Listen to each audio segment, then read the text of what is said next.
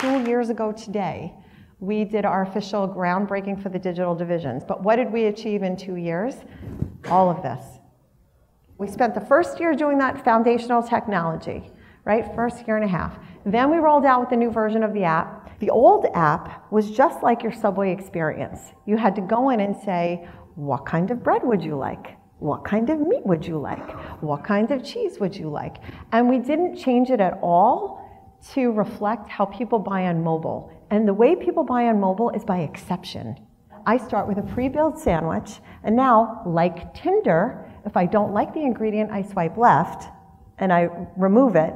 And if I like it and I want to double or triple the amount of the ingredients, I swipe to the right. We went from an App Store rating of 1.7 to 4.5.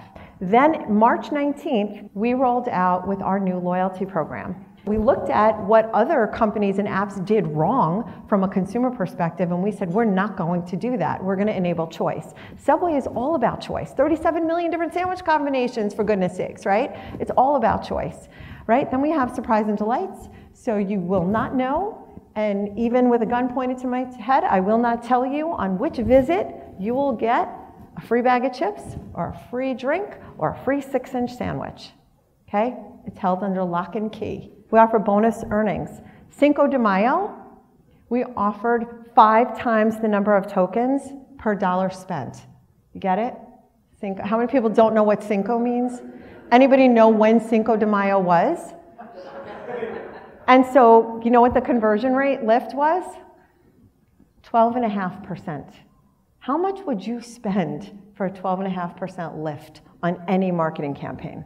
And then we did do something that was really cool from an innovation standpoint. Are you guys familiar with RCS? So it's the new SMS, and it's really rich messaging within SMS. This works on anybody's device. It's not within Messenger. It's not within Apple Business Chat. It's not within. It actually replaces SMS.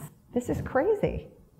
And this is where we need to be, which is why you need to have a nimble technology organization that can help you innovate and develop this. What do we get really excited about as marketers? It's the data, right? So what have we learned from the data? Salads are big on desktop. Like, who would have thunk it? Upsell does really well in mobile app and our freestanding kiosk. So what does that mean as marketers? That means I have to customize the experience. That means I have to know who the customer is and their point of interaction, and then make sure I'm suggestively selling or putting relevant content in front of them based on the actions that they take. This is the mother lode, and we have not even started doing anything with it yet. So what words of advice can I impart to you if you were thinking of doing elements of this, a huge digital transformation? So I would say you have to be in this together. This is not the job of the chief digital officer. This is not the job of the chief marketing officer, not the job of the CIO. This is the job of everyone in the company, but more importantly, the senior executives. You have to lock arms. You have to say, this is the objective of the company. Thank you all very much. Enjoy the summer.